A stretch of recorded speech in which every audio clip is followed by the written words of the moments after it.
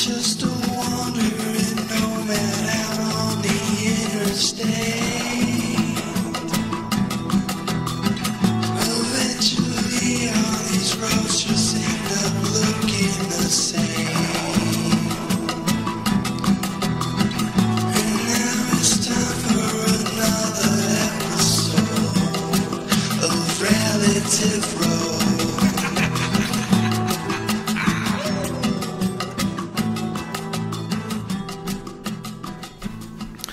Zaki, welcome. Thank you, Mike, for this opportunity. I really was looking forward to this. Excellent. I haven't seen you in forever, since we were out doing work together in San Francisco. You know, this is one of the benefits of this self-shelter thing. Like, you sit down and then you start like remembering very small moments in life, and they became all of a sudden like great memories. And then you will dig to remember like people who you've been with, and then you lost touch. This is one of the things I like. It's like one of the small positive things this like pandemic brought to us. Absolutely. So it's been a very positive experience for you. Yeah, I can pretty much say it's been more positive than negative, because I have something called I kind of like tend to entertain the idea of like selective ignorance. So you select things you don't want to pay attention to. You know, like they draw you like a magnet, but you already made the decision that you're not gonna pay attention to that thing, and you're gonna be in control of your attention, because your attention is everything. And if you allow yourself to just pick up anything around you, especially now, because we don't have anything, like we just have a TV and internet, right? Yeah. So this is two sources you try to use to cope with this self-shelter, right? Yeah. You don't tend to call someone, talk to them for an hour. You probably did that the first 5 days. Then, I can talk to everyone in my life already. Who I'm gonna talk to? So, and then you turn to this like entertainment, like TV and internet, and then these things is just like, sometimes, let's say there is a good content on these two sources, but there is also the kind of content that will toxic your own thoughts. Yes. Like it will start shifting, programming you like in the subconscious. Yeah. Which is, I don't use the TV after the third day, I think, after the pandemic. Actually, this TV was over there, and it was closing that door, and the TV was blocking the door. And this whole space, I made it like in my gym. Yeah. It's like you see all this water drugs. Yeah. So it's like my new gym here, and then I didn't use the TV anymore. So until like you told me that you're coming here, so I have to, because I live by myself here, so I have to push the TV a little bit. So yeah. So you let you in. This is my door. Okay. I believe I had been here once before. I think when we went on break from shooting in Oakland, I think we were playing police officers in some Chinese or Japanese story. Oh, you know what? We've been in the Hugh Laurie TV show. Yeah, that too, yeah. And then you gave me a ride, and then you wanted to come, like you want to use the restaurant, I thought. Like, and then you came here, like, I just remember that. Yep. So I remember that too, because, I don't know, we just hit it off, like just sort of the same energy, just kind of hanging back and enjoying the decision we made to be here. Yeah. You know what I mean? 2 extras. Yeah. And we didn't want to be celebrities. We just wanted to make easy money. You know, like, you remember, like, Hugh Laurie was, like, sitting next to us, and he was looking at us, like, and we were, like, talking and laughing, and he was like, who are these people? I'm famous here. Like, you just look at me. Yeah. Like, It's got to be strange, to be something that sought after and then try to be normal in front of everybody. You know what I mean? Like, you're going to be weird to a lot of people because you live a very different life, Yeah, absolutely. Yeah. Yeah, that was a good experience for me when I started doing acting. It was like I tried to embody some of the characters, or like it's like a way of expression. you know, like you try to embody some characters that you always been wondering about. Yeah. And then it gives you like perspective how to deal with Yeah. them eventually. Yeah, Because totally. you will understand, like you are in their shoes now. Yeah. And you kind of like realize how the way they are thinking. Yeah. You just, the empathy factor is the art of the good actors. You know what I mean? Like, if they can sink into that energy and occupy the space with it, with their imagination, and go where they want to go, you know, as if you're locked in a room by yourself. I think that's why the voice acting thing, you know, we kind of talked about that earlier, but I think in voice acting, you can literally isolate your characterization of an energy. And I think that's one of those things that either you're tuned into or you're not. Yeah. You know what I mean? That's why people, they don't like acting. They don't think they can do acting because they don't think that way. They're already playing a part. Correct. You know. And you don't know it until you try it. Like you don't know how it's really gonna be. Like you only have your imagination until you actually done it and then try it. Yeah. And then true, fail. It's humbling. You know, just jump in, and because it's something appealing to you, you want to try it, and you love doing that. Definitely, you will have the energy to cope with the first tiny failures to get through. Yeah. And then eventually you will succeed. Yeah. Yeah, you got to be willing to go through some of the pain deliberately. You know, and that kind of brings me to what you do professionally, you know, as far as fitness goes. You tap into that, and then you're sort of like the mechanic, you know, like a body shop for the human body. I used to be a mechanic. That's why people, they don't know Oh, wow. that. Like, I don't mention that. Yeah. Interesting. A lot, because it's always, to me, it's always like I want to focus more. I don't want to distract people who come to me for help, because it's not about me or like how I became like this. I want to make the subject about who are you, what you can learn about yourself, or what you can do. So that's why I don't tell stories about myself a lot. I'm not. There is no such a thing like I'm gonna make an example. I can't make an example for you. Like, you live in a different life than me. Yeah. Yes, we're human beings, but your experiences, your life, your family, your environment are different. What you can do is to start using those experiences to build what you're trying to accomplish. Because I can tell you, I've been mechanic and I went through that and went through this. Yes, it's like a moral story. It looks good. It's like, you know, Sure. I can connect with people with, but it's an experience. It's an individualized experience. You don't have to go through being a mechanic and get hurt and to be like fit.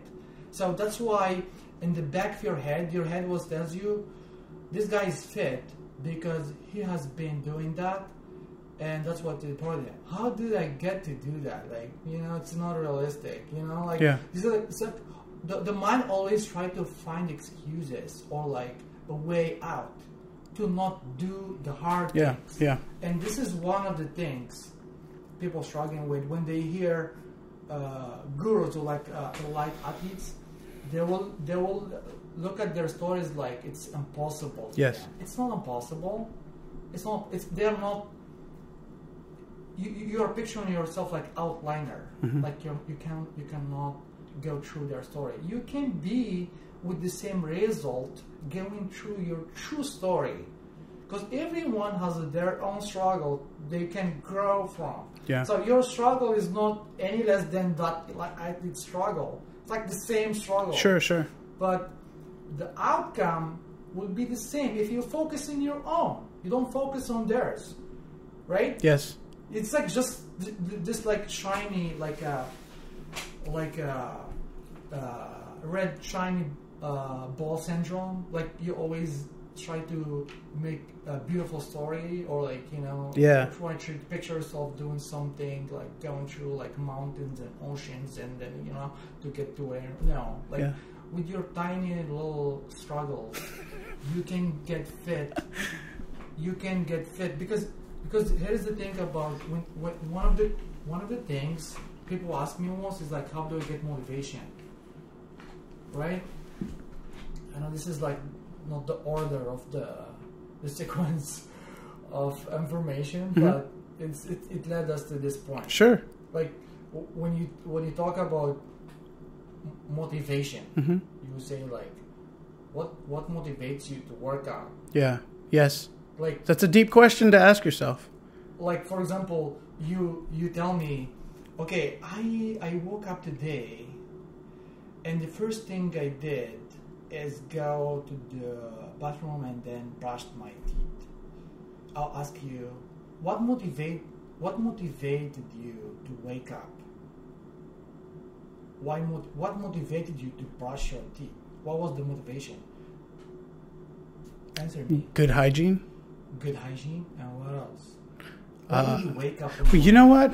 If it's a question I can answer in some short length, but Okay. My life does motivate me. It's hard to simplify what one specific thing, but to get up and brush my teeth is part of a routine, and if I commit to a routine, that leads to other commitments, and so that motivates me is the idea of accomplishment. How did you learn to commit to that? Like, how did you build that kind of habit, brushing your teeth every day? Being around other people who were hygienically focused, people who minded their environment, minded their body, minded their self-care, and people who are consistent, and not for my benefit, but for their own. And just by that example, I then start feeling sort of obligated to emulate that energy because it means something to them, and I want to mean something to them. And so my motivations come from my relationships, and I had at some point had to realize what was giving me what in terms of who I'm relating to. And when I kind of dusted the shelves off, I found the ones that matter the most. And it all became about digging into who I am to myself and possibly to other people. That's a good point because every good habit and like more like sustainable habit starts with this kind of mindset about you thinking about how these things will affect you as a person and then affect the rest of your life, right? Yes. And then it will be automatically like something you do by default. Like you don't think, you don't wait for motivation, you don't wait for inspiration. You just wake up and do it. Yeah. Right? Yeah. That's exactly how you get fit. Yes. And that's what everyone is missing right now. Yeah. And everyone is like, no, I don't want to take this road. You will take this road and you will waste a lot like time and energy or on trying the shortcut, on trying the BS. Yeah. You're getting from the internet. Yeah. Yeah. Motivation will work only after you take action. Yeah. Momentum. It's only the way you perceive in it. Like the main thing you wanted to do to deal with that is you start thinking, is it, how do I get motivation? You change that question into like, why I always look for motivation to do things that I need. Yeah. Doesn't make sense. I need this thing. Like, Yeah. where this resistance coming from? Like, is it something I have to deal with and I have to still look for motivation workout, or is it something I need to address? Yeah. Like by changing your perception about how do you look at motivation and how that question by itself it's problematic Yeah. to you. Yeah. You start building what's so-called self-discipline. Yeah. It's not you have to go through like the Marines or like Navy SEAL. Right. To develop You that. can be an athlete, is what you're saying. You can have the athleticism. You don't have the self-discipline enough Yeah. to take the first step. Yep. So you can have a result which will eventually push you furthermore. So you can have the body, the health you always wanted. And more importantly, if I might add, because our mind is a huge component of our biological body in terms of what it does, and the condition of it means something.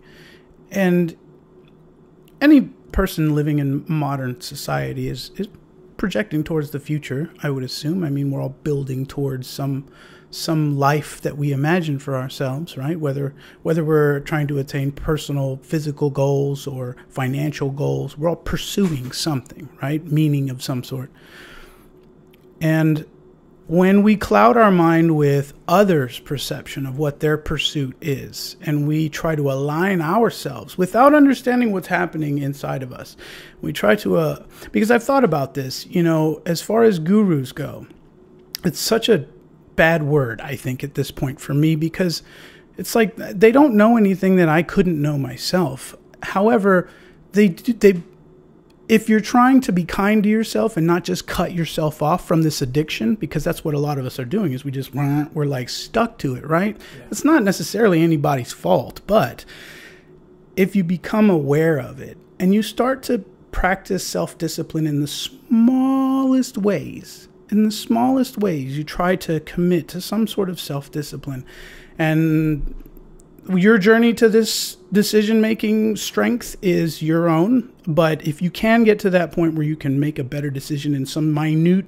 moment of your life so that it betters you, start there and then build from there. What else can I do? What else can I change? And eventually you're drinking more water. Eventually you're stretching every day. Eventually you're challenging yourself physically to breathe deeper. You're challenging yourself to breathe better, to stop and breathe and think and wait and hear your body creak, hear the arthritis ask you to slow it down.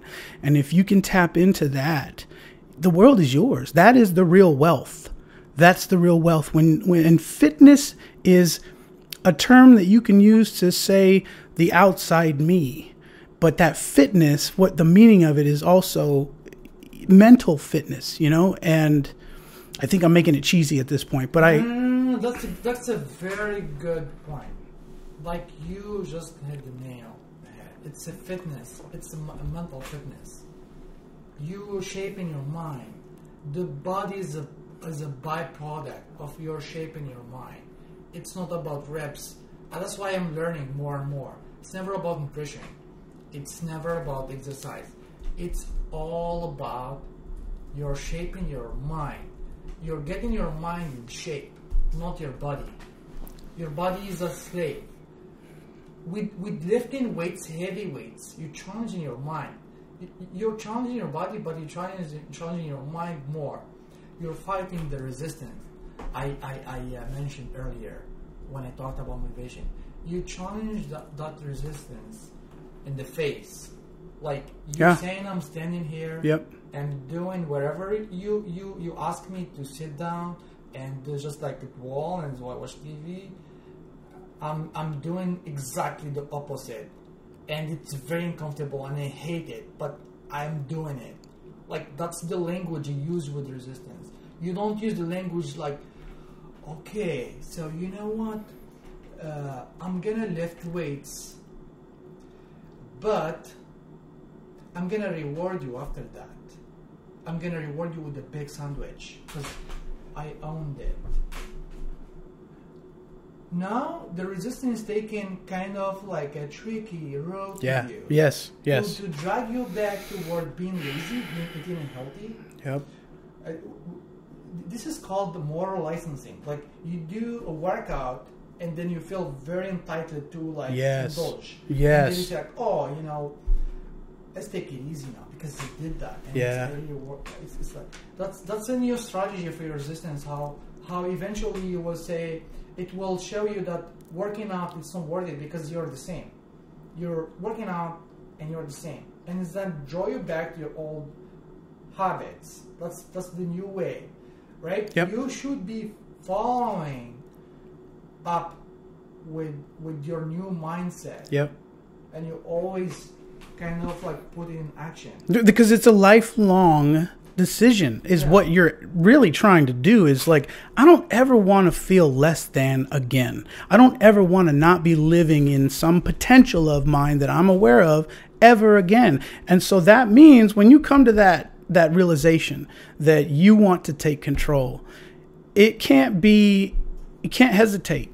You can't hesitate. And like I hesitated to give you a straight answer of, you know, when I was trying to explain how I got here, is I'm a little fearful that something's going to hit. Something's going to happen. Maybe this is just paranoia to keep me safe from moving too fast or doing too much or overwhelming my body so that I can't do it for a couple weeks. And then I'm subject to behavior of depression and falling behind. And so this is where the mental fitness plays a part, because people get injured, right? Shit happens all the time. We talked about truck drivers and how this issue is highly relatable to them. And I'll have something else to add to that. But when you're ready to make the decision, you're at a point where you're willing to compromise with your historical self. You said when you go up against the mirror and you got to look that thing in the face and you don't back down, right? That's the hero's journey. And so you're going to have your Hollywood movie in your head if you follow through, if you get that discipline, if you don't try to just see the best scenes in the movie, but be there for the sweat falling off your face and your clothes stinking up your closet and all the little things that come along with working out all the time. Your car kind of stinks. Who gives a shit? You feel amazing. And eventually you'll get the car cleaned up because it's part of the routine. Eventually your bed's made every day. Eventually you have learned what is ancient old practice in other parts of the world. This is the wonderful thing about being an American, is that we love new ideas. We just yearn for them. We got here and we're like, what else is next? Who else is? Come on, what you got? What kind of idea you got? Oh, you want to put a drugstore over there? Hell yeah, I need drugs. Everybody needs drugs. And we just go and we feed into this like compulsion to make new, and we forget that all that old shit we used to do, like go outside and exercise, that shit is the most important. Any story that's shared in deep philosophies in all cultures all relate to well-being and self-perspective.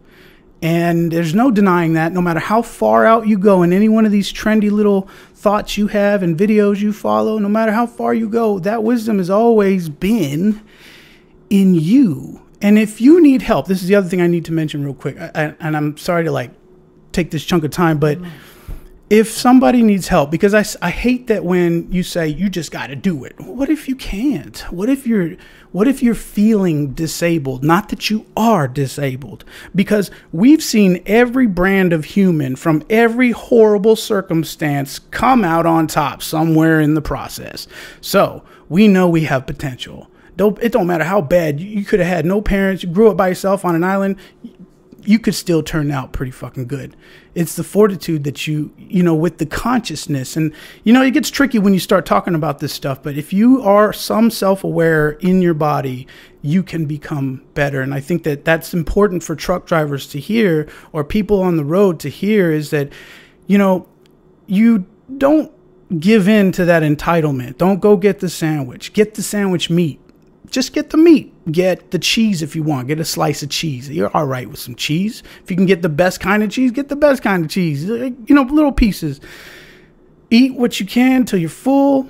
Don't feel bad. Try to get a little bit of fruit every once in a while, and try to see what it is that's pulling you beside your appetite. I'm glad you brought this point now, because as I told you, my father, he used to be a truck driver, and he still do. He has, like, for him, he's like 60 something right now, and it's kind of like, let's say, not late, but in stage when it's so hard to reverse all the, he has like a bad knees, but back pain. He has like 3 surgeries, back pain. He has a shoulder surgery. He has he used to have all kind of we call them like metabolic syndrome. It's like when you're like a pre-diabetic, you're hypertensive, like you're like on the edge of getting these notorious diseases. Like you're on one step away, like you're one hamburger away from diabetes. Yeah. So this is how I started like my fitness, when I realized that if I don't do something, I will be like that. But actually, I was wrong at that point. But at least it got me started, because it was for me like a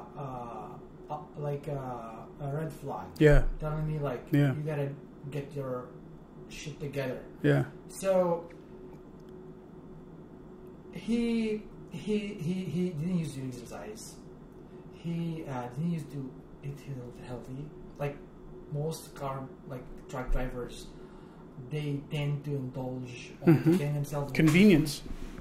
Sometimes a beer, sometimes Yep. some chocolate, which is gonna add up eventually to get like the belly bigger, and then we'll get them less energy. More stress. With less energy. That's why you ask me like, how do I don't feel strong enough to fight that resistance, to stand up for that lazy me? You don't have energy. All your energy got sucked trying to keep what's important fueled. You're not nurturing your body right. Like you're not getting enough nutrition that will support even your brain function. Yeah. That's how deep Yeah. it is.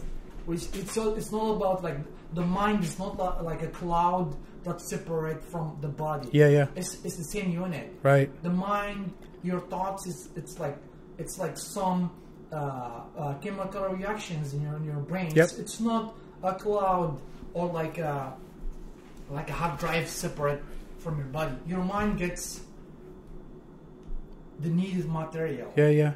From your nutrition. It translates in your mood. Yeah. Like that's why people they're missing this point. Yeah. Like, there is something called amino acid therapy. I don't know if you heard of that. No. So when you don't take, let's say, like when you feel rewarded, you feel good. That's coming from dopamine, and it's derived from something called tyrosine. It's like amino acid. That's like the feel good feeling. Okay. If you don't have that in your nutrition, how can you imagine how will you feel rewarded when you do something good, like eating healthy or exercising or seeing a result? Yeah. You will not feel that. Yeah. And then you get sucked in back into your old habits, right? It's a deficit of confidence. Yeah. And then the tricky point is like your body learn and unlearn things. Yes. So if you don't have this nutrition in your food for a long time, your body will shut down Yeah.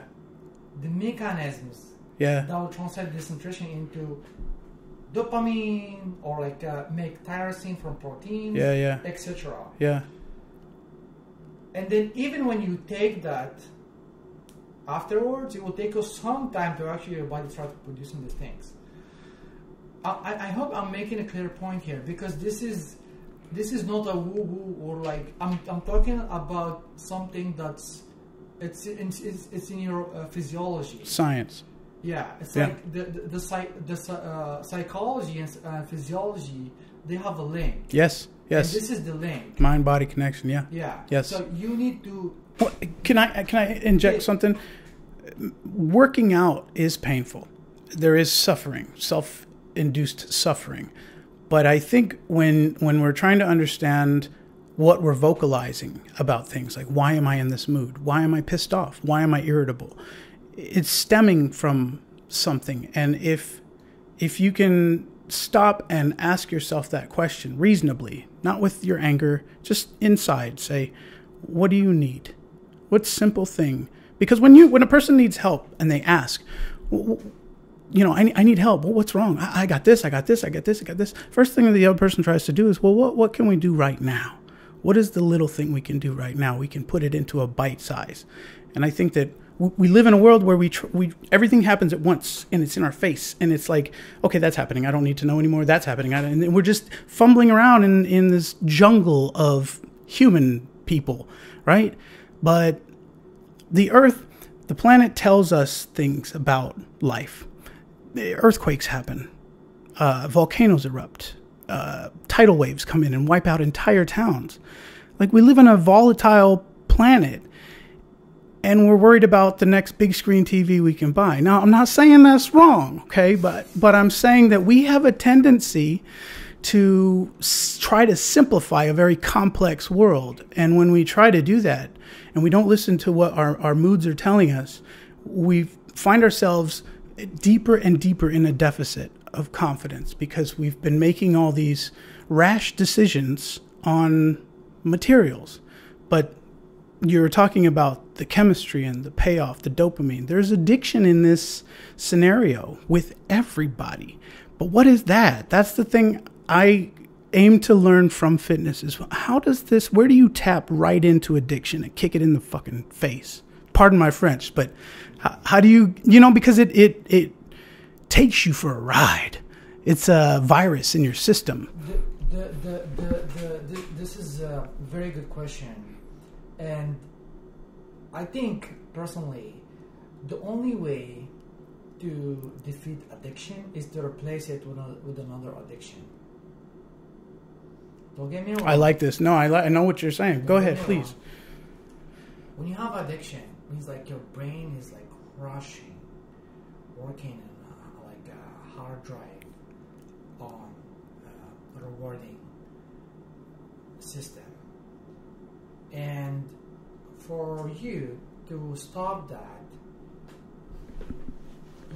it's kind of like so tricky for you to try to deal with addiction with try to push it kind of like push it away, or just like you see like, okay, I'm eating unhealthy 5 meals a day, and that's an addiction for like 10 years.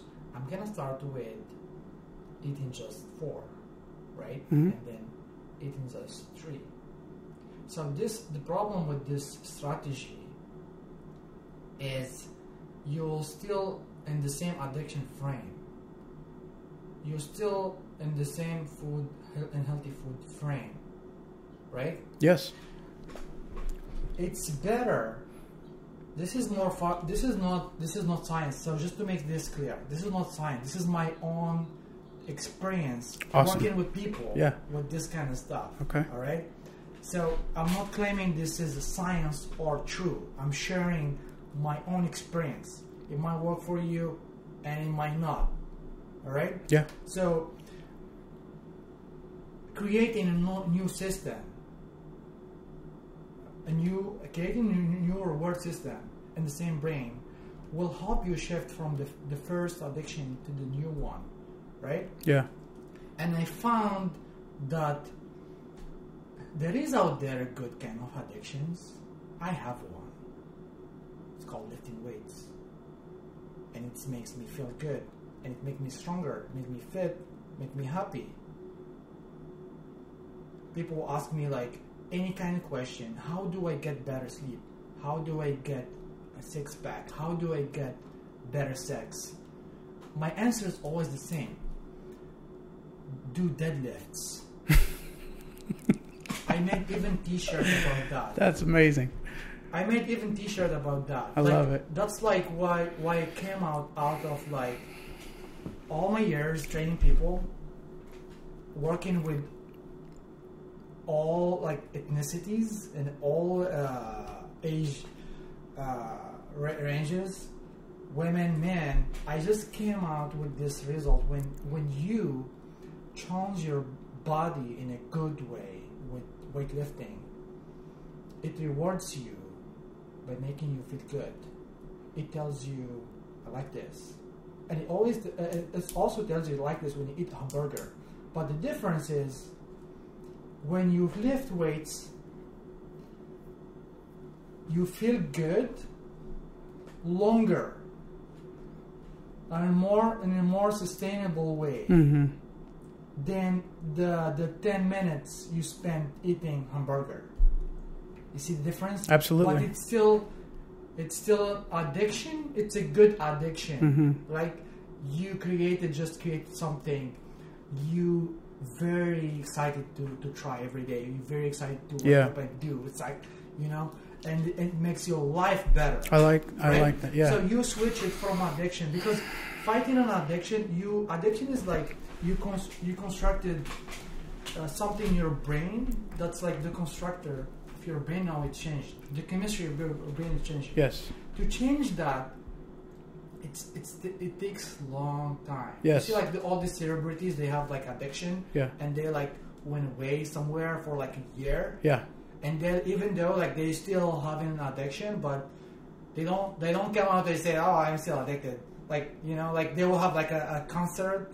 Yeah. After 1 year, and then they still addiction. They just learn how to deal with it. Yeah. They just learn how to mask it with something, with performance, but it's still there.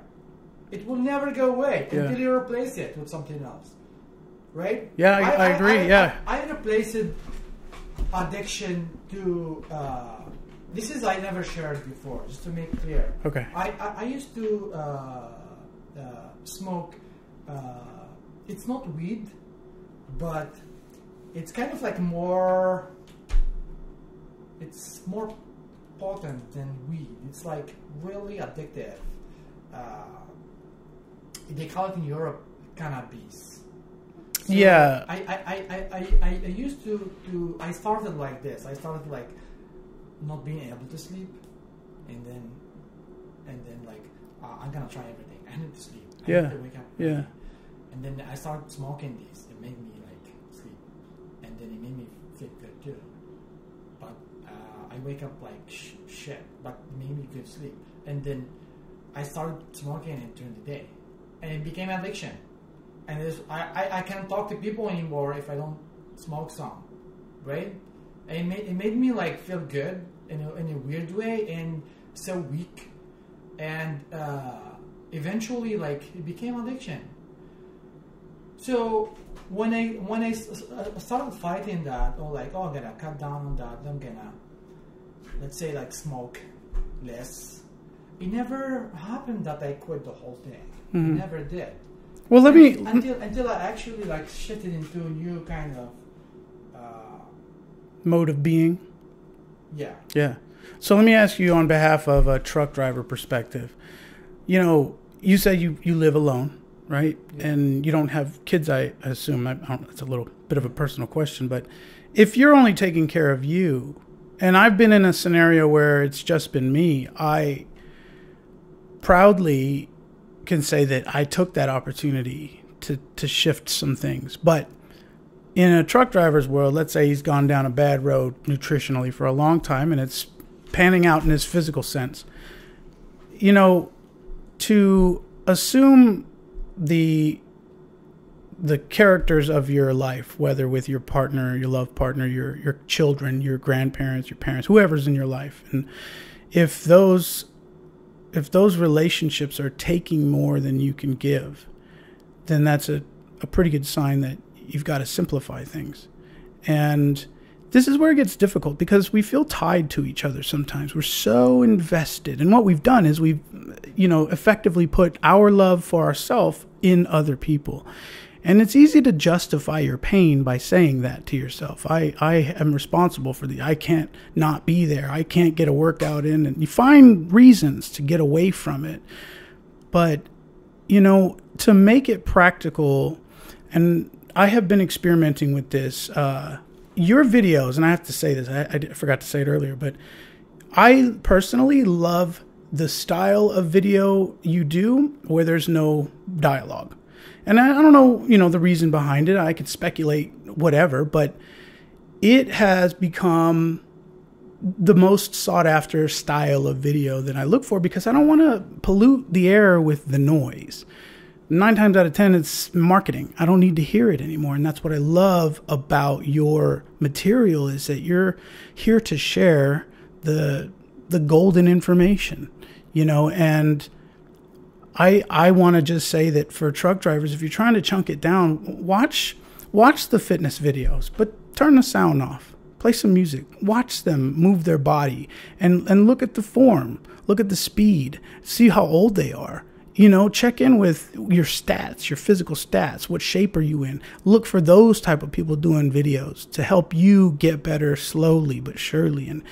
And I think it's really easy for us, and especially truck drivers, to speed things up. We ain't got time. We got to go. We're always on the go. Can't stick around. And when you live in that mode, you tend to take it home with you. We try not to, but you do. And if you're not aware of this cycle in your life, it's very hard to simplify your health because you're too spread out. And it's not your fault. It's life. It happens. It's happened for centuries. Kings and queens and all those people, they get overwhelmed. They get pissed off. They hurt somebody. Everybody goes through it. You know what I mean? So you don't have to feel guilty on behalf of me. Like, I've made some shitty decisions before that hurt many people, including myself. But, you know, if you can commit to treating yourself better, you can commit to a small change. Some small change. Walk to the car this time. Or, you know, don't mind that you have to do a little extra work at this stop. All of a sudden they ask you to do a favor. Don't mind it. Get your exercise. Stretch. Pick that up correctly. Use your back. Use your muscles for once. Be careful. Careful. Everybody tells you to be careful. But we just, oh yeah, okay, yeah, no problem. Then we drive like a bat out of hell. Like, if that's what you're doing, you know, in the majority of your decisions, then slow down. Just slow down. Stop. Stop for a second. Breathe. Stop the truck. Don't start it yet. You just got back in. Stop. Stop the truck and then walk out.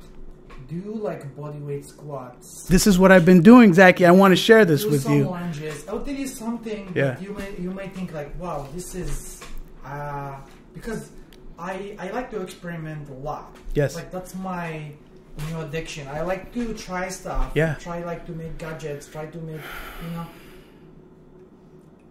So when you sit on a track for, let's say, like 2 hours, there is a lot of like physiological activities in your body. Some of them, they're like so hurtful and they're building up. Mm-hmm. One of them is when you sit on your, it's like we're sitting here on a chair, right? When you sit on your let's say, how do you call this? On your rear, yeah. Yes, let's say glutes. It's like okay. Use the anatomical name. When you sit on that, it means like your blood flow will be squeezed in that area, like in your glutes. It will be less blood flow, right? Yeah. When you have a less blood flow in that area, can you imagine what can happen? You weaken. Your body weakens. You know, that area is very, very important. Absolutely, yeah. Especially for men. Yeah. You know I'm going with this. Yeah. One of the things is you weakens your glutes. Your glutes muscle get weaker. When you have back pain from driving, it's not happening while you're driving. It's happening after you already like parked your car and you walked out. Yeah. Why? Because when you sit on your glutes for a long time and then you deprive them from blood flow, the muscle build itself stops functioning. Whenever you need your glutes for any movement in life, you will use your lower back instead. Let's say like you walked out the car. Damn. And then you bend forward to pick up something. And that motion is called the hip flexion. And then to stand up again, you need your glute muscle to stand up again because they're like the prime movers for hip. If your glutes are not functioning right, guess what? That's so beautiful. Your body will find a way. Yeah, I needed that. Always do. I needed that. So your body will use the closest muscle to cope with your glute dysfunction. You know what? I just never think of my ass as like a bicep. Yeah, because you think of the ass as but It's like a very common thing when you think about the ass. Yeah. It's like a more of a sexual. Taboo, huh? Your mind tends to shy away from it because it's not appropriate. Yeah. Yeah. So it's like always like ass means like Sex. sex. Yeah. Kim Kardashian. Yeah. Nicki All that Minaj. marketing says flooding your. Yeah. For sure. Yeah. So actually, the butt, it's very important for it's a anti-aging. Amazing component you can use to keep your posture upright. Okay, and you were going to recommend lunge. Go ahead, say what you want to say. So this is one point why you have back pain. This is how I get to help my father and people with back pain with the exercises I do. It's like one of them hip thrust, strengthening the glutes, working on that area. So whenever you do in life, you would use your glutes rather than your lower back. Your lower back muscles are very tiny compared to glutes, and they're meant to hold the spine together. They didn't meant to then strengthen you up when you bend forward. Wow. It's your glutes. No idea. Bending. This is one point with back pain. So, and that will lead us to knee pain, because it's a shame. It's like whenever you find yourself compensating, because of compensation, you do something that's the body has to use the closest muscle, yeah, proximal muscle, yeah, to do that movement. The body doesn't tell you, hey, you don't have some glutes, you cannot wake up or like stand up. The body always has its way, and they're always compensating. Is it your glutes getting you out of bed? Is that the main component when you're trying to get up? When you bend forward to pick up something. Oh, okay. So when you get out of the bed, yeah, you're using your hip flexors. It's like, that's different. Gotcha. Okay. But it's very important to wake up in a bed. It's good that you mentioned that. There is a way how to wake up on a bed, and there's a good way and there's for a your bad posture, way, especially for those with back pain. Yeah. I'll show you later how that works. Oh man. So you wanna when you're about to save my life. Let's make less pain first, like decrease the pain. Yeah. These people smart. feeling, yeah. so they can at least start exercising, because that's the biggest hurdle. When someone are like, I want to do squats, and they said, I can't lift these things, man. Like my back hurts. Yeah. Did you ask why your back hurts? Yes, because I'm sitting for like 5 hours in a row. No, it's not because you're. It's just because you're sitting for hours, but it's not about that kind of like hunching over inside your car. Yeah. It's about what you do after that. Yeah. All right. Because when you sit and you actually like, so it's just like upper body, right? Yeah. You bend in like that, yes, but it's just upper body. Whether you use that pillow that keeps your the curve or not, shit, I just bought one from Costco. That's not gonna fix your problem. What's gonna fix your problem makes sense is understanding what's really going on, and then do the right thing, which is exercising. Eating my own words right now. So that's one thing. Yeah. The second thing I want to mention, because we want to make like the full explanation, especially for drivers. Yeah, absolutely. Because I know it's a very common thing: back pain and knee pain, and then belly fat. So we will address this, and we will see like how they like all relate to each other. Hell yeah! Can I ask for some water? Yeah. Oh yeah. Oops. All right. So yeah, you can use this one. You have to know that this moment given by God is a miracle. I'm very glad that you gave me this opportunity, because I wanna kind of like help this particular, because everyone is like obsessed right now with like six packs, and then right? it's there. But these people, like they like the silent majority. They see themselves so far away from being fit, which is not true. Yeah. They see themselves like unable to change, which is not true. Like you're able to change, even like. You have bad knees, bad back, and you're like 70 years old. Your body is an amazing machine. That's why I discovered it. That's why I'm like have a passion about this, because the body has amazing abilities. Yeah. If you believe in them, it will get you wherever you want. You're effectively a scientist. You know that, right? Because that's what I don't call myself scientist, but I'm just. But you're in a lab, creating just amazingness. Yeah, Anyways, so- I'm just blown away. So, anyways, let's get. So getting back to the knees, I want to talk about the knees because it's kind of like this. It's kind of like a problem that's coming from the same root. It's kind of like trenches coming from the same root. So you will have back pain. So let's say, okay, so now we went through how your back pain started. Yes. You don't want to. You don't need to go through like the biomechanics of why your weak ass, like your ass getting weak, affect your back.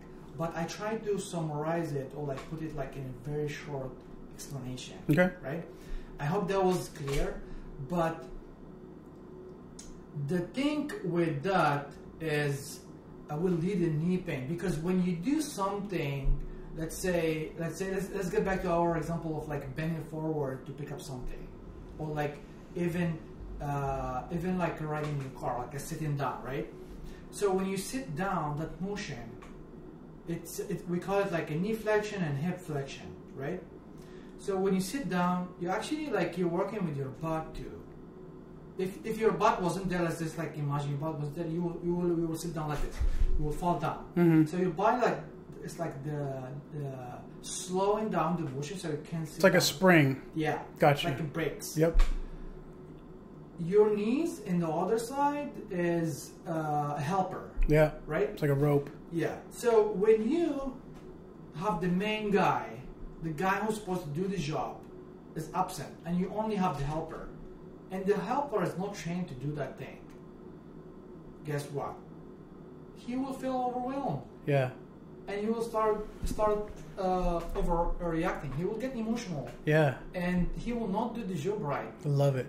So that's like the analogy of like why your knees hurting, even though like you're sitting down, your knees is just chilling there. Mm-hmm. Yes, but they get hurt when in real life or when you walk in some place or like sit down because they're taking too much impact because your glutes are absent.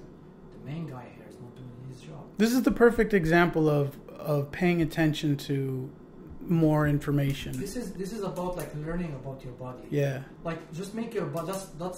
That's what get people who they proclaim to be like a miracle. There's no miracle. They just learn about themselves. Yeah. And dig deeper to any issue.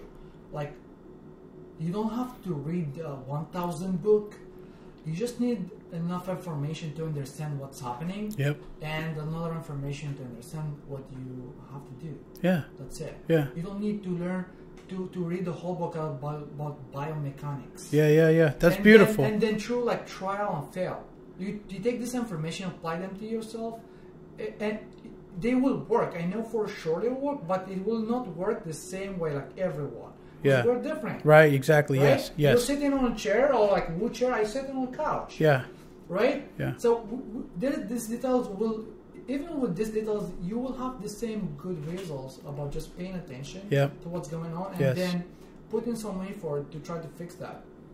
So this is the 2 points of the back pain and knee pain. Once you work on your hip strength, your knees will take a break. Nice. They will take a break. Wow. They will take a break. They will heal properly. They will get enough room to heal properly. I've been doing stretches more consistently, hip flexor stretches, just gyrating. Here's the thing. And it's changed my knee pain already. It's only been maybe a month I've been trying this. Here's the thing. That's a good start. That you start entertaining even the idea of like doing something. Because most people they don't. Yeah. They just go to the doctor. They give them like tons of pills. They start like taking pills and that's it. And the pill will kill the pain. And but the issue it's still there. It's still getting worse and worse to the point when it's too late for you.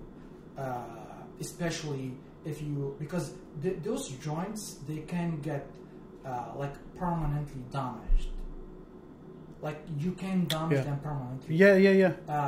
If you keep taking those kind of drugs, the pain, it's actually the pain is your friend. Like it's your messenger. Mm-hmm. It's like your backup guy. Like it tells you information, very valuable information. Yeah. it's a like a messenger from your body to your brain. If your brain isn't getting like a messenger, what's the body is doing? Guess what? It will cut all connection. Yeah. Right. Yep. You're won't desensitized. Yeah. Yeah. And then things are getting worse down there. You don't even feel anything. Yeah. Eventually, you'll build tolerance for painkiller, and guess what? It will be hell. Yeah. Of a long road. This is why rules and laws exist, is to protect us from ourselves ultimately. Exactly. Yeah. Like you entertain sometimes the ideas of why do I take too much painkillers? Why do I have so much pain? Am I hypersensitive? What's going on? Am I like weak? I'm limp? Yes. Why do I like do some small thing that I feel so much pain? Mm-hmm. Yes, because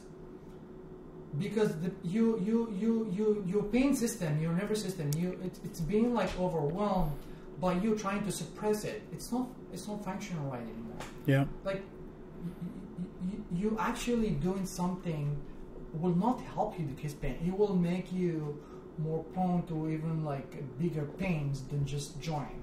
It will come from like joint pain, then like you will have hip or knee replacement. You will walk or move less, and then guess what? That will be emotional pain. Well, especially if you are someone who's like used to be active or like have a kid. Yeah. That's all something. It's not easy to deal with as just like working to strengthen your body. Right. To kind of eliminate this kind of Sure. symptoms, right? Sure. The third point. So we talked about glutes. Yeah. And knees. Yes. The third point is the belly. Yes. Again, this is not a science. This is my experience. Okay. So no one will claim that. Where is the study about that? This is my own study. I didn't like record it somewhere. You can try it. If it works for you, that's good. If it didn't work for you, you can reach out and it can show you how. Probably you missed something, right? Mm-hmm. The third point is this. The third point is belly fat comes mostly in men from having too much estrogen. So your body is producing estrogen more than it should. Why is that? Yeah, good question. Why? Why is that? So the estrogen, it's a hormone that's actually increases whenever you have a low testosterone. It's like a balance. Okay, they have the same precursor, which is cholesterol. So whenever you have more estrogen, you have like a little bit less testosterone, vice versa. That's why women, they have too much estrogen, low testosterone, they cannot grow muscle. As a man, you will eventually have the same thing. You will have like more. That's why like women are obsessed about belly fat. It's so hard it's way harder for them to lose that than a man, because they have more estrogen than men, right? Yeah. So when you get to have more estrogen than men, estrogen will make you gain fat.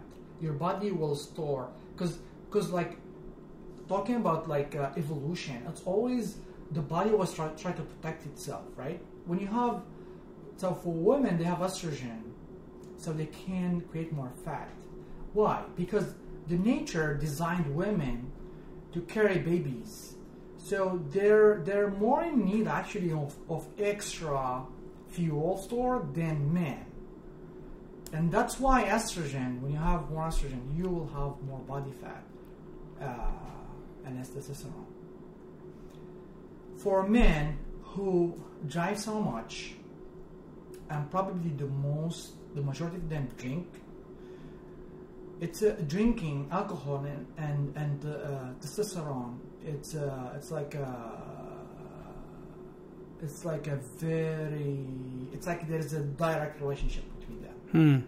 I know this is like the stick point for most men who drink and they want to get fit. This is the most sticking point. Yeah. It's hard to get over the fact that you need to drink to do some things, to the point when you will not feel like doing that, or you not feel like confident enough to do that without a glass of wine or like a beer. Yes, you will be able to do that, but guess what? There'll be a cost to. There's nothing without cost in life. As I said, you trade addiction with addiction. That's what I did. Yep. So when you have more estrogen, you will gain fat, and fat you gain it in your belly. Why? Because that's the body where stores fat, where you have more room in your body. First, second, to protect the organs. So it goes all, and it's the last fat your body will use. It's like finish the whole tank. Now we're gonna go to belly fat. That's like what six pack is so hard, because they will reveal that you don't have. It's like subconsciously women attracted to men with six pack because they know. They don't realize that, but subconsciously they are aware that they have a very low body fat because they have high testosterone. It's not the way the six pack looks. No, it's the message it sends to the women subconscious. So that's why it's very tricky for drivers, especially the one who drink, to manage that. I would say my father didn't drink, to be honest, and he still had like a belly.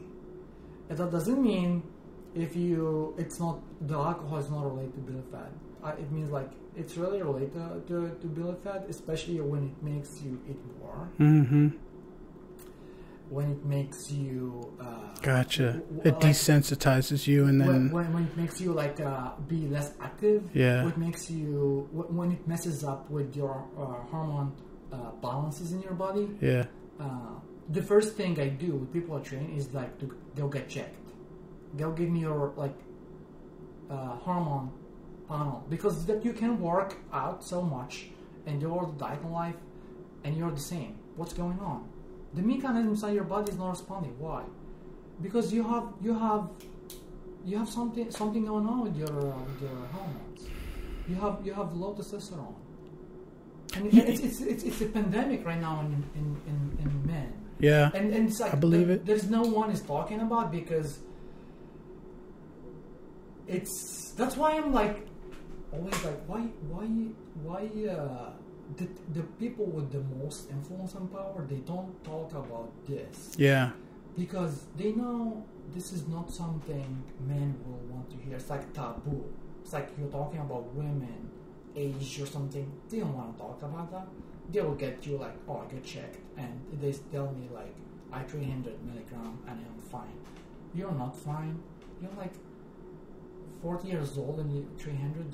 That's like, when they made the statistics about what's the good testosterone level in men, when they made that, they brought people. Again, I'm a researcher. You can like look up these studies. They brought people who they're like sedentary, and they're like working office jobs, right? The people from where? So they brought people who like live in a sedentary lifestyle. Yeah. And they're working like sedentary jobs, like a computer or something. Oh, okay. They didn't bring someone who's like physically active or like working out. Yeah. Because that's what's supposed to be the norm, not the guy in his computer. Yeah. That's what's healthy. You don't tell, okay, this is lifestyle. Like if someone working computer, we cannot say that no, you should be working out, or like we have to make the norms that it's doable to make everyone feel healthy and like they can take control. Yes. Yeah. Right? Yeah. So when they make this chart, they say like, okay, 300 is good for you. 300 is not good for you, my man. Yeah. It's not good. It's not. Yeah. Like, as a man, between 18 and even like up to 60, your testosterone shouldn't drop below 500. Yeah. You know, and to add to that, when you feel that way and you're not sure why, that's where depression starts seeping in, is because you're missing the information, and your mood is a delay in the connection of your mind and body. So like a wireless modem, if it's too far, your computer is in a room too far, you're not going to be able to hear it. So it's effectively trying to take that signal and make it as clear as possible. And until you start managing that inner system, your outside world is going to reflect chaos, and you're going to be wondering why. So I think that's the important thing for truck drivers. And because we feel stuck, I should just speak for myself, but there are times when the hours pile up, the time has gone by, and part of your life has been taken from you because, you just don't have the energy.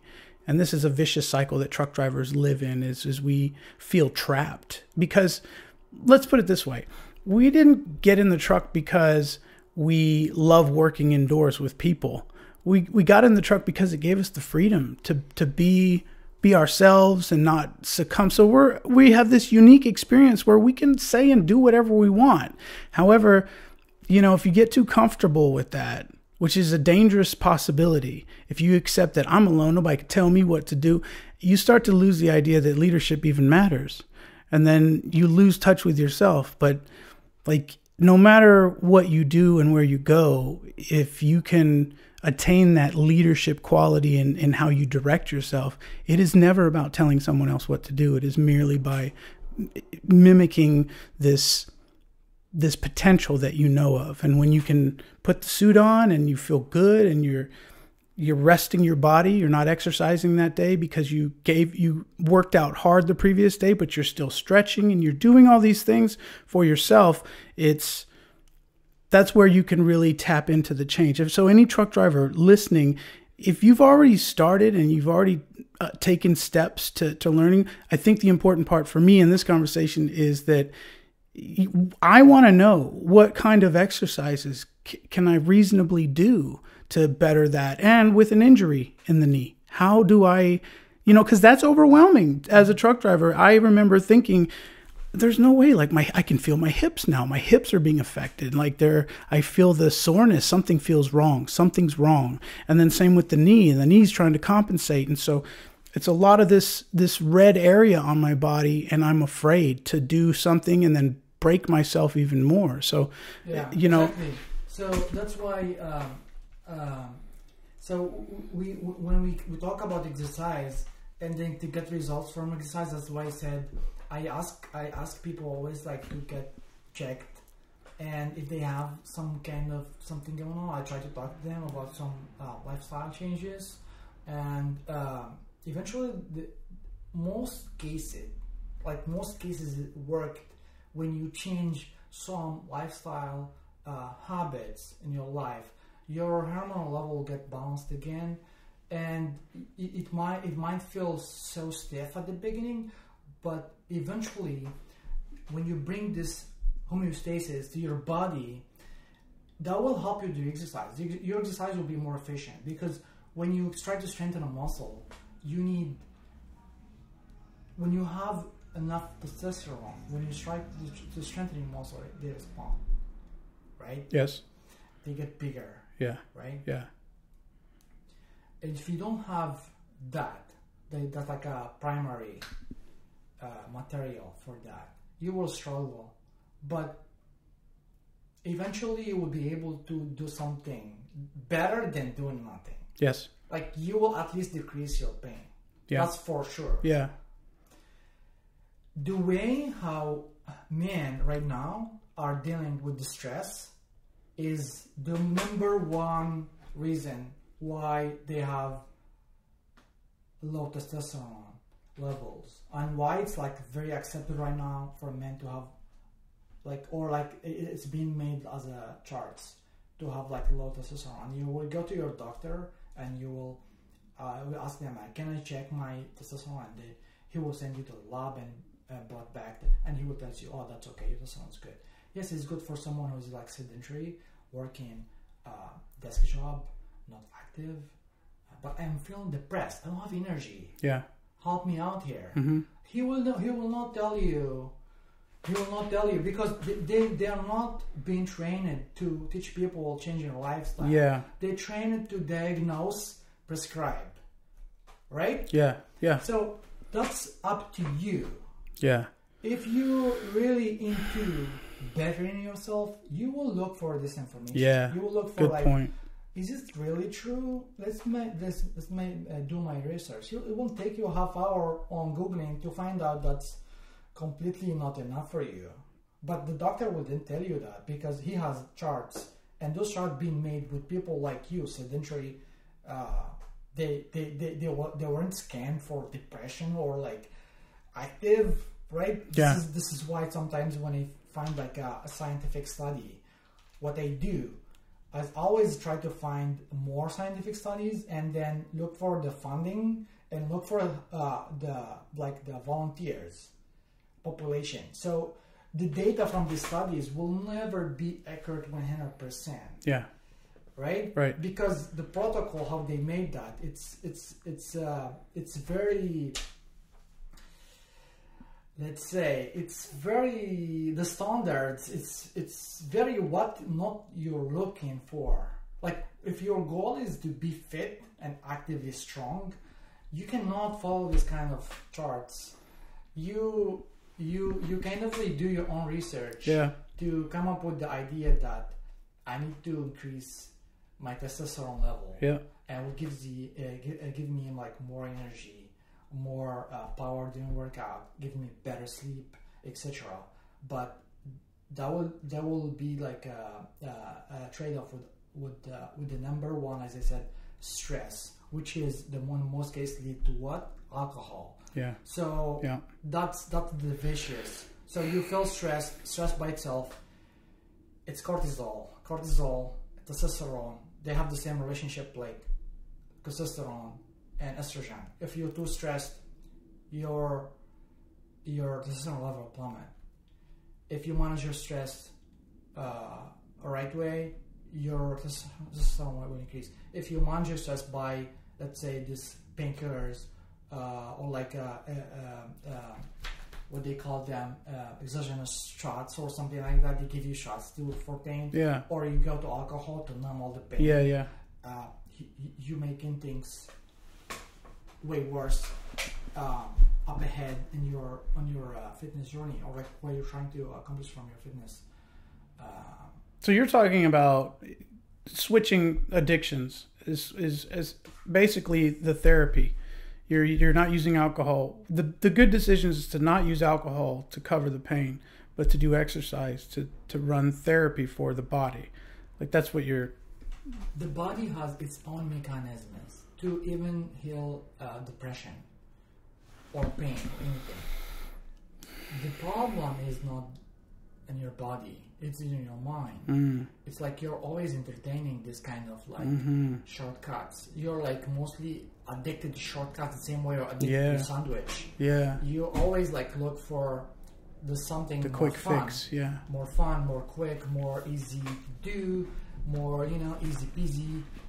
Always avoiding that long road, which is start with you try to learn about yourself, what's really going on. Yeah. You don't have to wake up and do deadlifts in the first day. Yeah. You just start learning about yourself. Don't listen to me, don't listen to anyone. Just open internet and look up things about like way back pain. Like you can have this information if you want to, but you will, and you don't need like this so-called because no one can be an expert about your body except for you. Yeah. And I'm telling you, I'm not a scientist. That doesn't take like a Einstein brain to figure out these things. Yeah. Like if you're pain, that's why I say like it's not about motivation. It's about like love. You're like pain, like you're fed up with this thing. Like I get like an accident on a big ship. I used to be a mechanic, and then my hand almost got cut in the machine, right? Because I was trying to fix that machine, and I was like kind of like not having the strength enough. Eventually the machine won, and then it almost cut my hand. So on that point, I felt so like after that, I was like emotionally and physically broken. Yeah. Because I felt like shit. I lost my job. I was like financially broke. I lost my things. Like, and then you find out like the worst part. Like if you find out who's really close to you, or who's been pretending to. Sure. Yeah. It's like this time's like filter out the good ones. The ones that serve you and the ones that don't. Yeah. So when I felt that pain, like emotional pain, like I'm in a deep shit right now. I don't have anything. I even like started like my trial because my insurance company, they didn't want to they don't want to give me a compensation for that because I always work for a company. So I started like trial and stuff. Anyway, so I felt so much pain and I felt like the bottom. And that's what was like my first spark. If you're not someone who's still looking for motivation, I'm telling you right now, you just don't have enough pain. When you get to the point, to the point where it's like shit. Yeah. Like, my life is like shit. I'm feeling like shit. Excuse me for my language. No, you're on point. I'm so freaking feeling so much pain right now. There's something will happen that will like instantly like shift your mind. Yeah. I don't know where's that moment, but it doesn't. You cannot plan for it. It happens like spontaneously.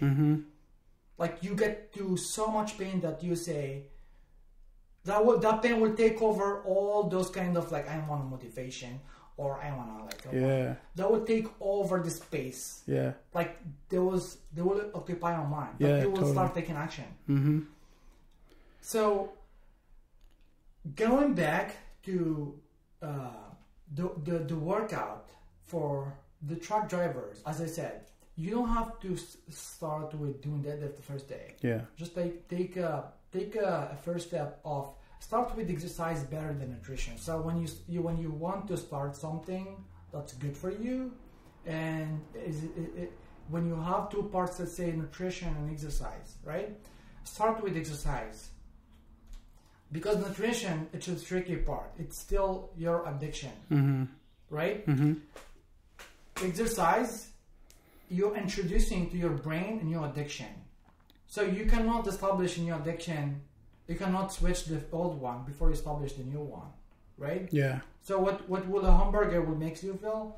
Eventually, if you take enough exercise, it will makes you feel the same, and then you drop out the hamburger. Yeah. So you will switch to exercising. So you still like eating the way it makes you comfortable, but at least exercise. Yeah. Right? Yeah. It's okay. Yep. But don't reward yourself with pay attention to this point because this is very important. Yes. When I say start with exercise, don't reward yourself for exercise with more hamburger. So when you say like I used to eat 5 hamburgers a day, and then I started exercising because Zaki told me start exercising. Yeah. And then you start exercise, and then after exercise you eat 2 more hamburgers. That's like 6. Right. Guess what? That's not gonna work. Yeah. Stick with your 4. Stick with the 4 at least like 1 month into exercising. Then you start decreasing that. Yeah. Right. Yes. You cannot trick yourself with eating more. Yeah. Right. Yeah. So this is something a truck driver can start with. Start exercising. That's why I made exercise program for free and not the nutrition program, because I know a nutrition program will never work for a fact for people unless, as I said, unless you are in deep pain to change and you will start like cold turkey. I don't recommend that. I recommend, even myself, when I felt pain, I didn't go to the gym first day and do squats, deadlift. No, I start looking up things, learning. Yeah. Like learning things about my body, why I'm weak, how I'm gonna strengthen. Yeah. And getting the right information. As I said, selective ignorance. So whenever you see on Instagram or like on YouTube, like a 45 days ab program. Yeah. All right. I am not in a position to like call out these people. Sure. Because it's doable. Yeah. I admit it, but it's superficially doable. Means it gives you the look, but your mind isn't fit. Yeah. Yeah. Like it will give you six pack. Yeah. If you follow the program. Sure. But you will lose it because your mind, you didn't get your mind in shape. That's really important too. Because you didn't really kind of like embody the real change in your mind. Yeah. Like you just follow the plan. Yeah. And then it gave you results. Yeah. You didn't say, you didn't question things. That's important to me because when I see the images on the videos that I'm perceivably researching, it has become just a different perspective. And like you mentioned about books, I take chunks of information from each of these workout videos and try to implement them into my truck, into the day of working at the truck. Sometimes I'll bring bands with me, which I haven't experimented too much with. I just barely broke the ice with that. My dolly weighs about maybe 30 pounds, and I do hammer curls with that as I'm walking to and from a stop after I don't have the product. I've learned that I can do shrugs with my dolly at a particular angle with product on it. Like, I can get workouts in every crevice of the day, and that eliminates that sense of guilt and impossibility that I can't do it. The lunges and things like that. Like, I'm sharing this because it's hard to make the change, but it is absolutely possible. And like I said, like I'm so hopeful that I can commit to myself. Still working on that. You can kind of hear that. Like I'm still working on this new relationship with me because it's easy to fall back, man. I've weighed 300 pounds at 5'8" at the age of 25. And then I decided to start walking. And I heard all the noises come from my body, which I had been ignoring for a good 5 years up to that point. And slowly but surely, walking turned into jogging. Jogging turned into running. Running became consistent. Eventually, I had lost 100 pounds. Wow. And, I was living with an old man at the time. It was my great-grandfather. I had to be his caretaker. The environment and atmosphere of the home had to be a safe space for an elderly man to navigate through and to manage his stress. And so that instinctively got me to get on board with some things as far as rules and discipline go. But I had since then, that was in, 2027 was the last time I weighed anything under 220. And since then, between relationships, life events, children, just life happens. It's like any drivers, when you feel like your back's against the wall and you don't know how to make a change, that's a desperation I'm familiar with. And I think, if we're addressing it, I just hope that at some point the decision is made and you take pride in that alone. Just, that's the win, is that first step. And even if you fumble through a couple days and you try it again, is as long as you're giving yourself the opportunity to turn something around, like, you have it. It's in there. It's in there. You're aware. You have the power to do something. Is it painful enough yet? Which is what you were saying, that it's going to have to get painful enough for you to wake up. I made another shirt, workout shirt, saying, "Pain is your friend." Like, that's because whenever I do a program for someone and they started like the first week, the first complaint is like, "I feel so much pain." I feel the next day like pain everywhere. It's like you feel in your body alive. Yes. And it's kind of like good kind of pain, not a nagging pain from your knee. Yeah. You started learning how to distinguish, or like you code the pain signals coming from your body. You will start like ferreting out what kind of pain is good, what kind of pain is bad, because not all pain is like meaning you'll get injured. Right. But this is one component of exercise is gonna get you to learn. You will start learning about all kind of pains coming from your body, and you will start building a better relationship with that. Yes. Because the better you communicate with your body, the better you be able to control it more, the better it responds with wherever you're trying to get it to do. Because that's the link. Whether you're gonna perceive those pains from workout like something good, positive, otherwise you will think of them like an injury. Your nervous system will not distinguish that's a good thing, right? Yeah. And it will overwhelm you. You will be stressed out all the time. You'll be really stressed out. Like you will feel whenever you work out, you won't be able to do 5 because it's so much pain. Yeah. But if you change your perspective about that pain, you're training your nervous system, telling it like that's okay. It's yes. a good kind of pain. The pain will decrease it.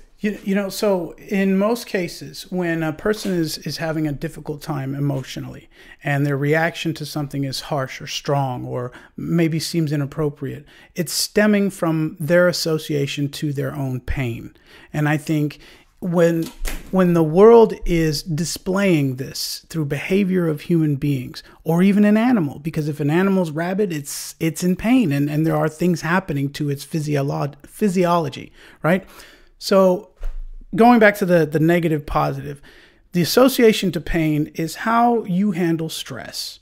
And if you know your weak points in handling stress, you can do yourself a favor and others around you understanding the signals, because you're not going to get rid of it. You've mentioned that before. The anxiety, the addiction, it's there. You've got to replace it.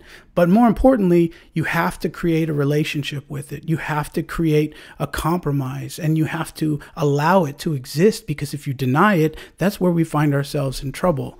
And I think when it comes to our association to pain, and how we treat each other, therein lies the question that you have to ask yourself, where is this coming from? Because a lot of us will get involved emotionally in something. And, not long after that, we're thinking, in retrospect, damn, I could have done differently. And that's fine, right? You make mistakes. We make mistakes. But walk up to that version of yourself, look them in the face and say, oh, I'm sorry about that. I know you had something to say and I'm going to be here for you next time. And you just try to listen.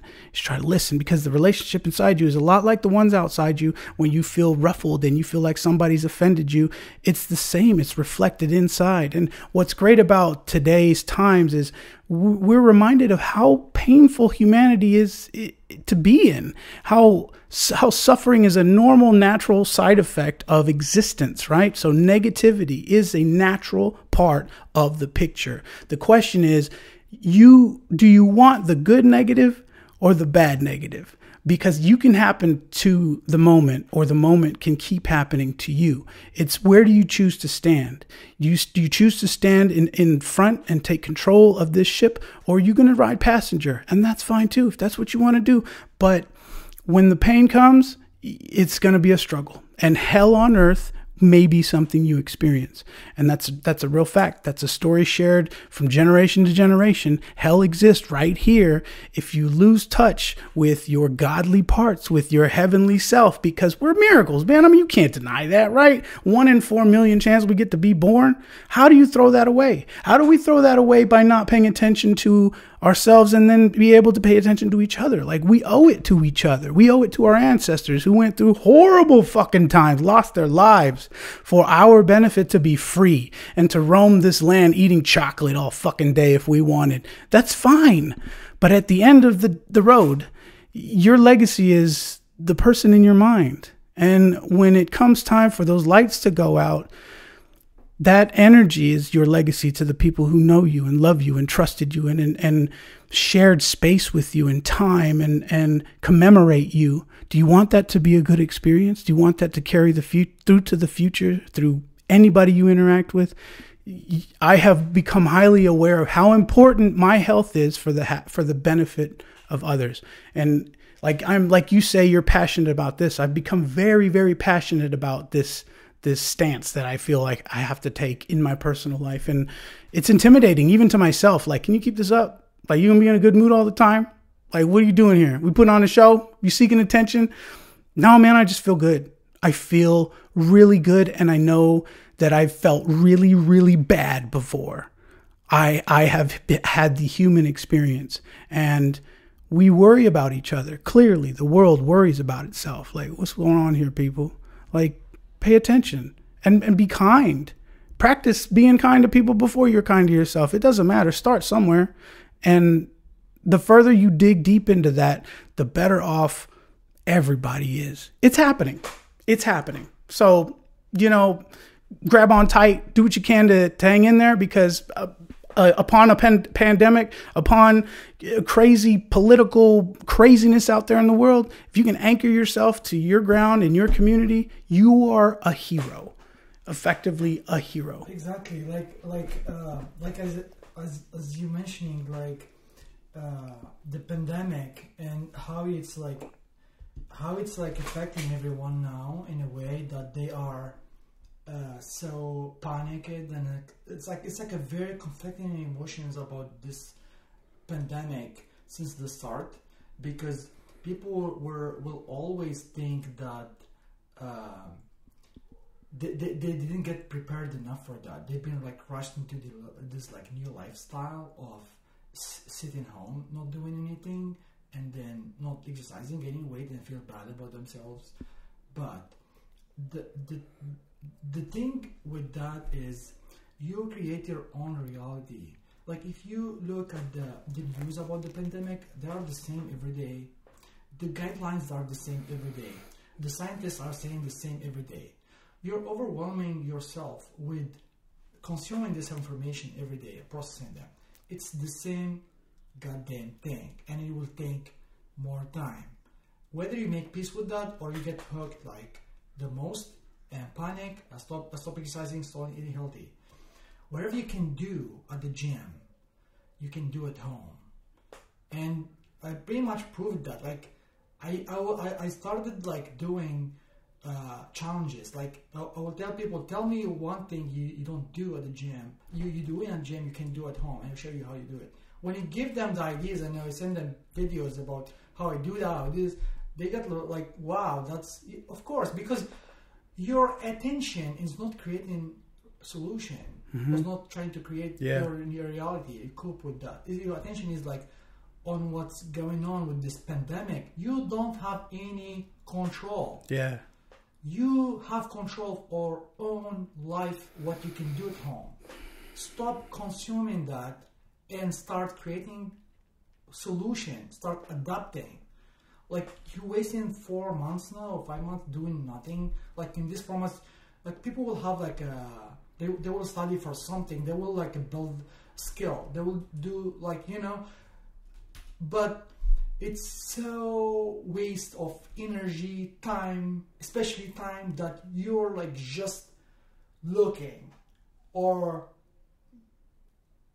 being drawn in this kind of information where you don't have control. Even though if you think you have control and you want to, I want to have control, I want to share my voice, but you're just gonna add to the noise. If you want to make change, start from yourself. Start pointing fingers at you and start making change from you. Mm-hmm. Right? Yes. So this is another point when you tell I don't feel energy. Yes, because your energy being used somewhere else, and you just have that much energy. You don't have any limited source of energy. Yeah. You just have the right amount of energy that you need to create change, but you're misusing that in some bullshit you don't have control over. You just drown it emotionally, and you're not aware of that, right? Yeah. When I see people sometimes... I was doing this just before the pandemic. I was at 260 pounds after that 2007 number of 300 or 216 pounds. So I put on all that weight. And it was ups and downs. I took it off, I put it on. I took it off, I put it on. And here I am. I'm going to turn 40 in July. And, maybe it's a turning point. It's a coming of age thing. It's the rites of passage, whatever it is. My analytical mind won't stop. So I have to make peace with that. If we're going to be digging around, we better like ourselves. Because if I'm in this head all day and I'm saying mean things to myself, it is a bad experience. And not just for me. everybody. So again, like I'm overwhelmingly like head over heels for well-being. And I don't mean to like shove my experience down anybody's throat, but I can't help this compulsion to dig in and make noise doing. In fact, if anybody heard this podcast and never came back to listen to another one and they changed their lives, like that's all I would ever ask for. Even one person. Yeah. If you can change one person perspective and get them to take action, that would be like a good outcome, because that's what we're trying to do, is to get people to really understand that they are in control. They don't need to be taught, or like they don't need a guru to give them books or like seminars. They can do everything by themselves if they start using the energy within the right way. Yeah. In self-investment, like investing time, attention, especially attention, because that's the difference between you are paying attention to things that really matters versus things that don't matter, and then you consuming too much energy in the things that really don't matter at all. It's only getting you worse and worse without even you realizing. It's like programming you on subconscious. Yeah. You will have like some hole, like a black hole in your subconscious, sucking in all the energy, and then you will end up like facing the mirror. Why I don't have energy to work out and change my shape? I feel like shit. Your energy being consumed in a way that's not beneficial to you. Just like pay attention to you. You are the prize. Like you pay attention to this fact that you are your solution. It's within. You are the prize. And wherever you pay your attention to, you're gonna grow. It's not about you will attract it. It's just gonna suck energy out of you. It's not gonna occupy too much space in your brain.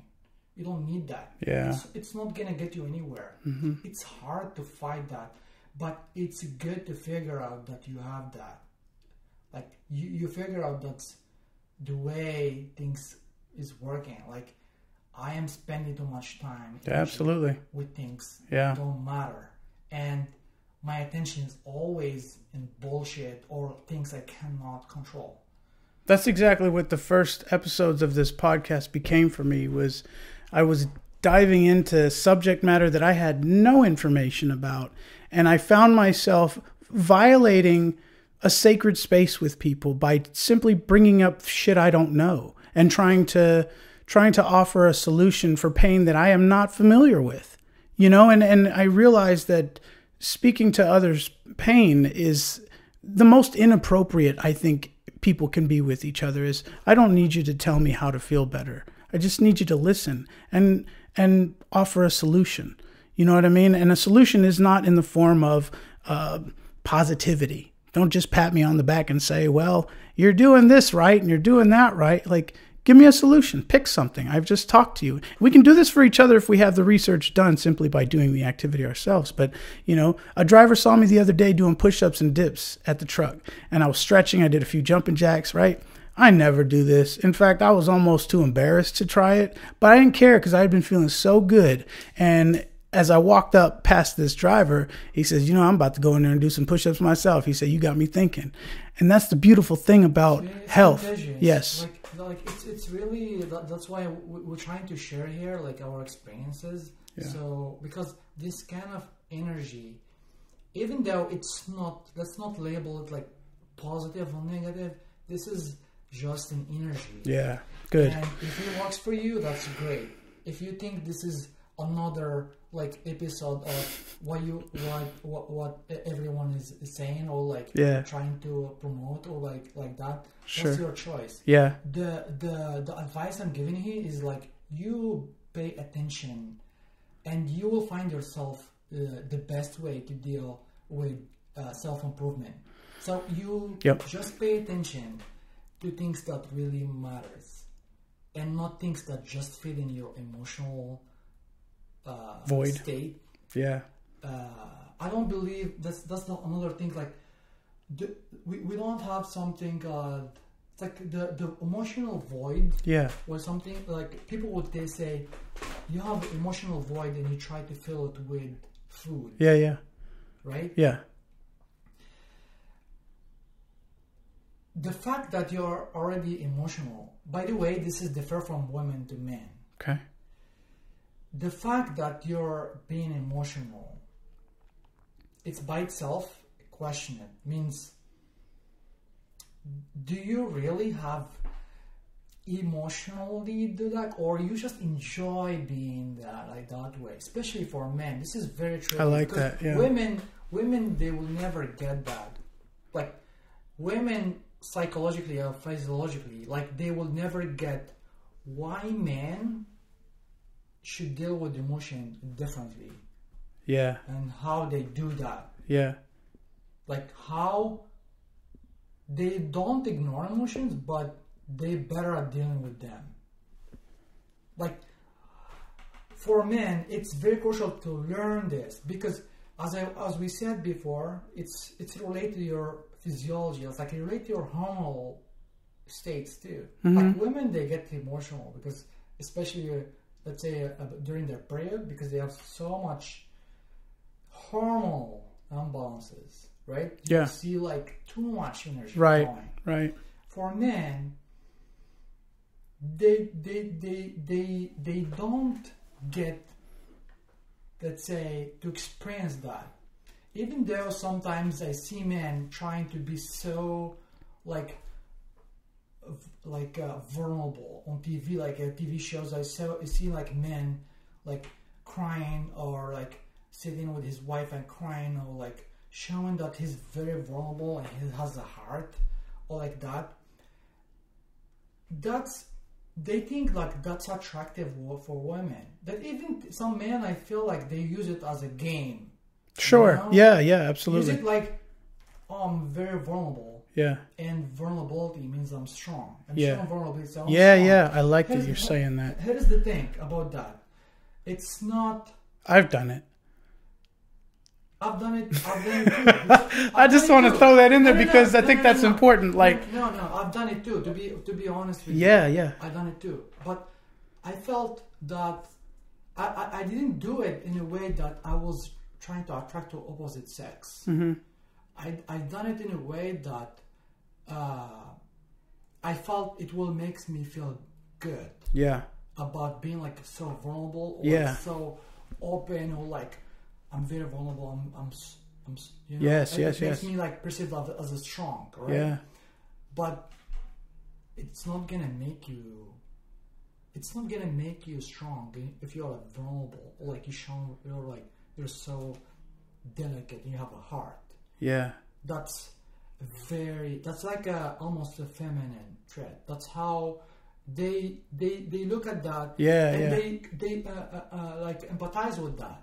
They sure, will show you that that's a good thing, yeah, and that's very like beloved or Yeah. like encouraged. yeah, in men. They will say that, but down deep, they don't. They really disgust. If Fair not enough. saying, don't feel attracted to. it makes them feel insecure because I think sometimes women latch onto that for their own deficiencies, for their own insecurities. They feel the need to fix a problem that isn't theirs to fix, and then it becomes one of those issues. They don't want you to compete with them. Yeah, They want someone who can handle better this kind of like Yeah. expression, right? yeah, It's like not crying. If you're like, I don't say that. Oh, you have to be like a macho or like a kid. Right. But I'm just saying that this idea about vulnerability, and it shows that inner strength. mm-hmm. It can be true for women. Sure, It cannot be true for men, because as a man, your main asset is your attention, right? yeah, You're paying attention to facts, like you're paying attention to things. You're like a very reasonable, right? If you see that you're being emotional, That's part of your attention. What do? You manage your emotions with your attention.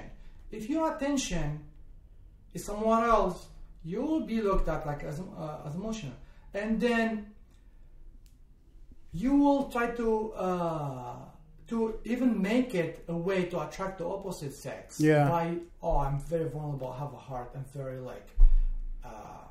Trying to take a shortcut. Yeah, Mm-hmm. it's in the surface. It feels so appealing to women, Sure. let's say, or like whoever the hell, like the crowd. Yeah. But you're like hurting your like inner attention to what's really matters. Yeah. And with you being like emotional or expressing that, it's giving you fake feeling of feeling good. It's Yeah. like eating a hamburger for 10 seconds. The proof for that is men who behave that way, they always feel like shit and they always cry. And you can notice until they get to the point when they realize like I'm really not seeing any change, or like women are not attracted to me, or like Yeah. because women, they don't tell you what they think, or like they just like always try to tell you what they think it makes you feel good, or like less hurtful. Yeah. Right? Yeah. So they will emphasize like showing empathy to you. Yeah. But in their subconscious, you're showing them a feminine energy, Yeah. and they're not getting Yeah. any closer. You're not getting any closer with that. Like, we learn how like to manage, and that's our asset. We learn how to manage emotions with our attention, and that's what makes like a more of a masculine energy. Right? You see like men struggling a lot, and they have this kind of like, I call it like a pandemic. Mm-hmm. They have like the testosterone declining, sperm count is declining, their Y chromosome, whatever that's like, it's like disappearing. The whole like the male chromosome is disappearing.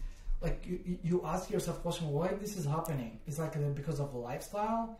It's more of the I see it more of like interpersonal relationships. Yes. And society more of like the let's say like the work, or like the, because if you're like as in like if you're like in a good mindset, you will have the energy to go to work out, and that will increase your self-esteem. Yes. And that will increase your testosterone level, and then you will get to that loop when you're having a very good mind state. Yeah. With the better state. I think that, the attention thing, the attention you seek from others is generally attention you can give yourself. And that's the tricky part, right? Is how do you turn the eye so that you can stand steady and confident in the space you occupy? Because if your attention's somewhere else, you're not in that space. And I think that it's that mind-body connection. If you can resonate with the energy that's inhabiting you, if you can have some real clear vision as to what that energy means to you, you can then tend to those relationships in your natural highest potential of your biological form. Because we're inside this brain as a passenger, right? But all the while, we have to control the mechanism. And if we don't, then life takes its own course. I mean, obviously, a virus came out of the 21st century, and we're just standing here with our thumbs in our asses wondering, like, what the hell do we do? It's like, well, that's what the world is telling you is, look, there are things evolving in you. And if you don't prepare for the pandemic inside, if you don't prepare for it, like the negligence that we've experienced as a culture, we didn't prepare for it. We pour all of our resources into agriculture so we can keep feeding this beast, right? All of our money goes into the distractions, the addictions that we have. And the only way to fix that on a larger scale is the individual. That's it. It's the only answer is in the individual. this is exactly why I said it's okay sometimes to be social, but if you want to improve who you are, and the parameter of that, like on the setting of our rules, one of the rules is when you're trying to improve yourself. One of the rules is like how others are like reflecting that, or like a praise from them. Like you hear, it's like you're working out, and then like after a month or so, like one of your friends said, "Hey man, good job, you worked out," and that's one of the things gonna keep you moving forward. So when you have that enroll in your rules, I found it's way better if you don't wait for affirmations from others, because you have the main, biggest, most effective affirmation from yourself. Yeah. Your goal, when you set goals, you really try always to vet the steps, the rules, to get to that, and then you try to put the most part of your energy in what really matters, because your choice of putting attention to others is coming from you. It's a more of like emotional state than like you rationalize that this is for me. Yeah. I really don't wait for your affirmation. I don't need it. I'm doing this for myself. I'm doing this to build my own. I don't need approval from anyone, because there will be a burden for you to wait for affirmation, because affirmation from others will work only so far. There will get the time when you stopped hearing that, or I don't know. It's just like you get the time when it's just depleted, like, you know. And people will say to you stuff that is, look, that's like sounds encouraging, or like sounds like it's good, right? But I'm not saying don't be receptive. Yeah. Just don't focus on that so much. Yeah. Just have the mindset that's just why people are saying to be nice. Yeah, this is about how you feel. So you don't wait for that person, that check, or that thing, outside source to tell you that. So you will have what's left, you and your own. Yeah. If you just do your exercises and do your meals, you get information from you automatically. Yeah. Your goal is not getting in shape. Your goal is just sticking with the routine. Yeah. That's the most achievable Yeah, that's goal. beautiful. Like you say like, I want to be 200 pounds. Your goal shouldn't be 200 pounds. Yeah. Your goal is, you research how to get there, you put the steps. Your goal is like to get these steps done. Yeah. Right? Yeah. You don't obsess about 200 pounds. Yeah, you yeah, can yeah. get better than 200 pounds. Totally, yeah. So that's why you always like feeling it's so far away. Yeah. Like I can't reach it. Yeah. No.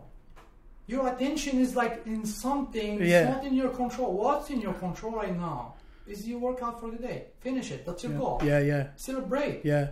Or hear your voice when you have it of go in there and lift those weights. Correct. Go in there and walk on the treadmill. Go in there and stretch. Use the bands to stretch. Stretch deep. And if you're done, you're done. It's all good. Little niblets for you. Yeah. You know, I tell you something, but I'm not supposed to like to say names. Yeah. I train some people, like women. They, after like the workout, so after like the session, I get feedback from them. I get feedbacks that for someone doesn't make sense. But for me, I know why they feel that way. I hear feedbacks from people who they've been working on, like let's say tiresome desk job. After doing deadlift in the morning or like squats, they text me or like send me text messages saying, "I'm on my desk right now and I cannot. I just want to jump on my desk and start like dancing. Yeah. What's going on with me? What did you do?" Yeah. And then the other ones will tell me, "Hey, we just did a session in the morning and then I went on a date today. it was so different than any other dates. It's not about like they show that they're fit. Right. It's about their mental, they're like interpersonal, like Yeah. a dialogue or a relationship. Yeah. It got better They're controlling their attention. from Yeah. the workout. Yeah, yeah. So beautiful. it's really rewarding for the mind when you do physical workouts. It's if you don't get it the first week, there's time when you get it, and that will be your start into your new addiction. Like that's how you start your new thing that's occupy like your brain. Like you always want more of that. Yeah. Okay, but it requires you just the take action in Yeah. the right way. Right. Like you don't disable yourself by saying I want 200 pounds or I want 6 packs. I Right. want a big butt. Got to be somewhat realistic. Just your goal should be today I'm gonna do my workout. Yeah. In 2 weeks the goal is to do 8 workouts. That's the goal. Yeah.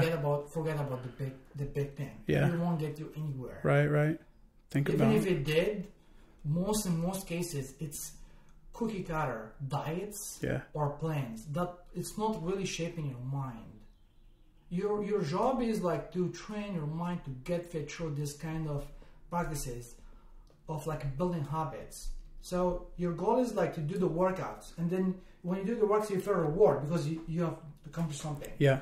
So what you're telling your brain is like, I like doing the workout, and your brain will eventually believe it and keep asking you for that, right? Yeah. But if you say, I want 200 pounds weight, when you get there, you get rewarded, then guess what?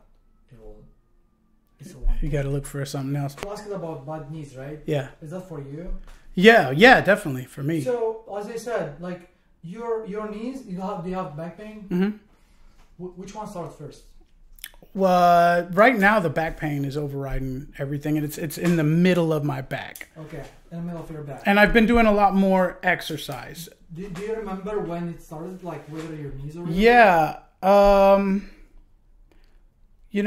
I think I went to help somebody do some yard work. And that motion was a lot of this and a lot of strenuous movement in the upward position. And it was shortly after that, and then possibly a back workout to try and make the pain spread evenly, kind of thing. Okay. I was trying to figure out my own therapeutic. So the first advice, if you allow me to give you, is whenever you feel pain, don't stretch. Could be the first thing to do. Wow. Because if you look at the pain, sometimes it's like this. It's like strain, right? Mm-hmm. It's like this, right? Mm-hmm. So that's the why the pain. It's like you have micro tears. And then what you do with stretching is this. I see. Okay. What you do with stretching is to give it some time to heal. To kind of like, there is a way how you can push these two sides more in. Mm-hmm. So this one will heal. Okay. Do you get the point? Because people, I do. They do after stretching, after getting injured, is they stretch. It feels good. Sure. Because it feels good because it pushes away, flushes out the inflammation. Yeah. But it can make things worse. The best thing, as I said, pain isn't your enemy. Yeah. The pain sensitivity, it's coming from you. Try always to fight pain. Like if you feel in pain, try to kind of like train yourself to be more receptive to pain. Take it with the deep breath. It will subside. It's telling you something. You don't fight it back, right? Yeah. That's like the most first thing people will get hurdled with is dealing with pain the wrong way. Yeah. Because we as children always like, don't do that. It's gonna be painful. You're gonna get hurt. Right. Don't play like that, right? Yeah. And then guess what? The nervous system will be built in a way that's it's hypersensitive, so overwhelmingly like protective. Any small scratch you will start like wow. The way how to deal with that is to first change your perspective about the pain itself.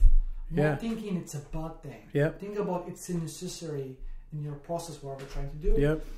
And deal with it like with deep breathing. There's like a whole thing about that. But so long story short, yeah, I can work with him, but I need to see what's going on. Sure.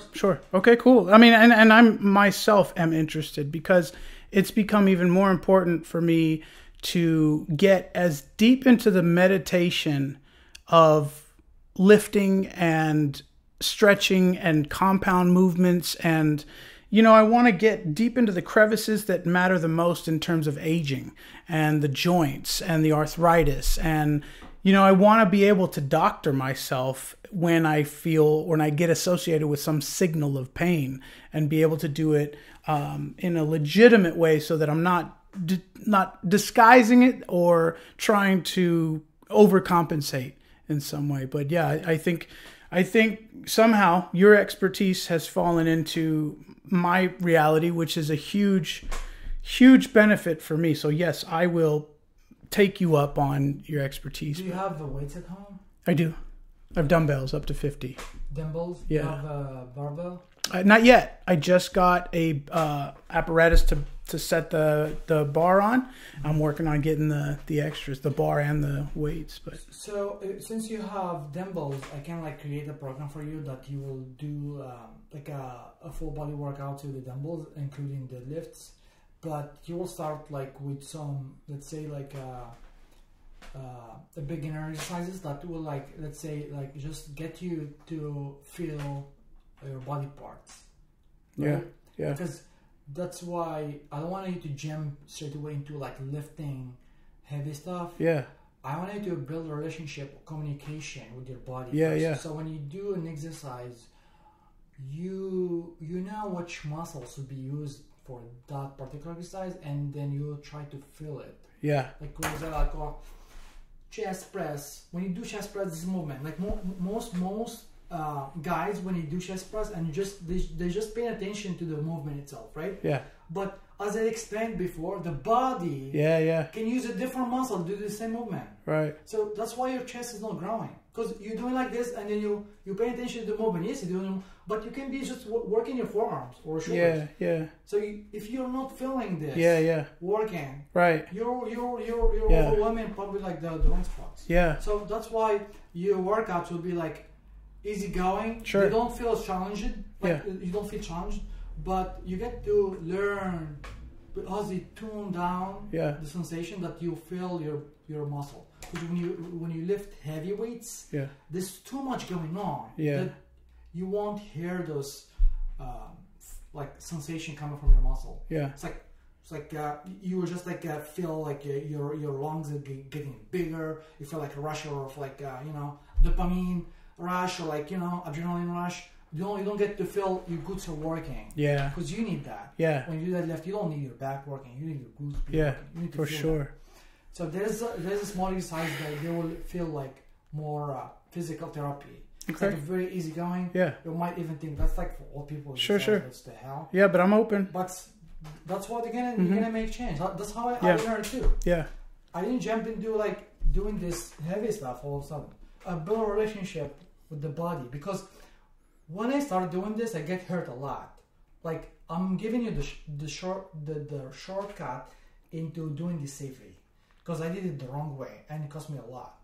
Right? Yeah. I hurt my back, I hurt my hip. Yeah, I'm trying to avoid that. That's why I'm so cool to do this shit. So I jumped into heavy lifting, ego lifting, then I got hurt. Then I stopped lifting for 6 months. Oh, then wow. I started lifting again, and I get hurt. Yeah. That's why I started working in physical therapy. Yeah. Then the physical therapist, they showed me what's wrong with me, why I'm getting hurt so much. That's why I work with people who you have injury, here's how you deal with that. Yeah. But if you have enough patience, right? Yeah, it's a slow and steady climb. As I said, the goal is not to get 200 pounds. To get big booty. The goal is get shit done for this week. Yeah, and then get this thing will take time. Okay, I'm 40. I train with people who are 70 years old. They did lifted 200 pounds. The guy who called me from Germany say, "You did an amazing job. I never thought I'll be able to climb this." Wow. He said, "And 50 years old, when I was 50, I didn't do it. Now I'm 70. I'm doing this like running. Wow. He came to me with ankle replacement. Oh. And he said, you know, I used to deadlift. I love it, but I just am here like to fix my so I can walk. Yeah, yeah. He ended up walking, deadlifting 200 pounds more than his body weight. And when he went back to Germany, he did he climbed the small mountain he couldn't do on before. So he made the progress. Yeah. Even though he's 70 years old. So that's what I'm telling you. The feeling of you rushing, it's a good thing, but it can be like a sword with double edge. It can get you start so fast, so you fall out so fast too. But it's the good thing, at least they get you started. But try to take it from the perspective that these things take time, Yeah. and your body is an amazing machine. Yeah. If you treat it right. Okay. So that being said, I want to do the program with you, and then do a follow-up episode. Yeah, sure. Would that be cool? And then we can talk about other ventures as Yeah. well. But to wrap this up, and you don't have to wear those if you want. I know yeah. it's picking you up. Yeah. You wanna do the rapid up or with, Yeah. with here? Yeah. Is it recording right now? Yeah. Oh yeah. Yeah. Oh, I didn't know that. There's so many beautiful things happening. yeah. I'm not, what I'll do is I'll put together what I want to publish, and then I'll send you the audio so you can review it. And if you decide that you don't like it or you want to change something or whatever, Okay. then we could do that. But I'm going to edit whatever I need to out. But you mentioned you wanted to talk about the program you offer, and I wanted to let you get into that. So I have created this program originally like when this pandemic has started for the client I used to train at the gyms around the Bay Area. So since the gym was closed, I created this program for them originally. But there were like so many people reaching out on my social media accounts, asking questions about how to work out at home. So I created the whole program for free, 90 days for free. It's a home workout program you can do from your house. Body weight, you don't need any equipment. If you have equipment, you just send me the list of your equipment. I will change the workout to suit best your equipment with. And there is a kind of like forms, or since this is online, I will need some like let's say like assessment forms. So we fill out this assessment form, like answer some question, so I know exactly what works best for you. And if my program doesn't work for you, I'll give you at least like a suggestion or advice what to do with that. But this is working for mostly, especially people. So to make clear, this is people who have like a metabolic syndrome diseases, because this requires more assessment. This requires like liability, a clearance from their doctor. People will have like a kidney disease or something like. I cannot give that program because they will need like a doctor clearance, especially with the heart problem, anything like that. If you don't have any of the metabolic syndrome diseases, and you just have a bad knee, bad shoulder, and you want to jump in, you're welcome. 90 days for free. And you can always because I do the nutrition coaching aside, so you can always ask for nutrition coaching, and we can do a free consultation for that too, to see if you want to jump into one of my nutrition programs, or you just want some information. My nutrition coaching is basically like it's mostly like habits. I don't give meal plan. I'm not like a fan of like giving meal plan. It's like mostly habits, or the very most it's like a hand portion plans. It means like I don't give you a list of food you go to the grocery to get. I give you how to measure protein, carbs, and fat using your hand. That's it. Nice. I give you the right amounts for that. So so that would be like separate. So I'll give you as I mentioned in the podcast, it's better to start with exercise, right? Yeah. You start with exercise, so you will get better sleep. You lower your pain, and then eventually you will feel. Hopefully, you will feel like I need to fuel my body right. You will get that. It's like homeostasis. You cannot fight biology. Your body will give you signals that, hey man, you're doing a good workout. But come on, you can't give me that crap anymore. Like, Yeah. give me something it can improve my performance with exercise. You will feel that. I don't Yeah. have to tell you when, but it's up to you. Yeah. It's like you just tune into your body. Yeah. Build a relationship of like clear communication, because no one can teach you anything except for yourself. Like, I might have experience with exercise, I know what works, but I cannot tell you how your nutrition, you have to address it to get to where you want to be, because Yeah. that's your choice and that's your decision, Yeah. right? Very practical. Yeah. So it's 90 days. Reach out on my email, my Instagram account, or my Facebook.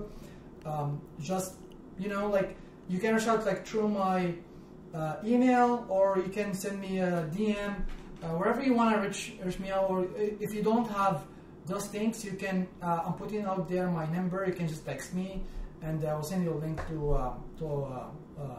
sign up. Excellent. And I'll do that for you in the intro of this episode. I'll go ahead and lay out, where they can find you and all those things. And then if you're all right with it, I'll take a picture that may be already published, or maybe you want to send me a picture you want me to put, because it's just going to be the thumbnail of the podcast episode. Yeah. And I am only going to push this so much. I know that I have a base audience, and I don't know how many it is. I don't think it's a large number at all.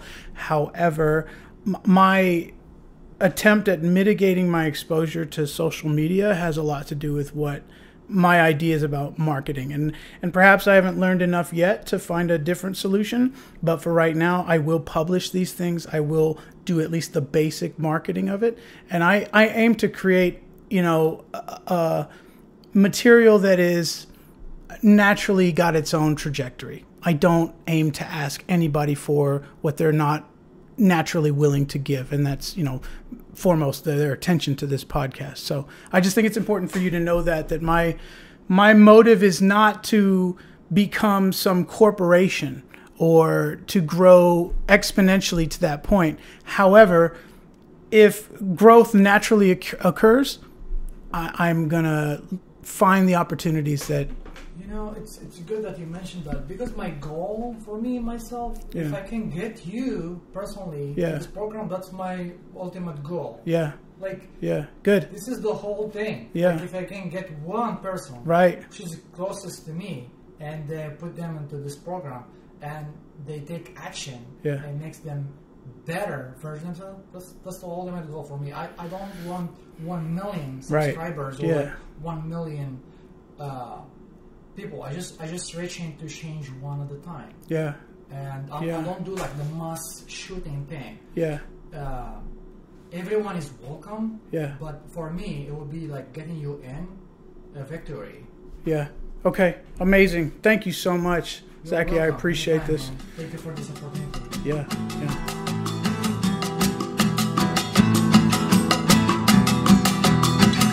Well, everyone I ever meet goes here in this book.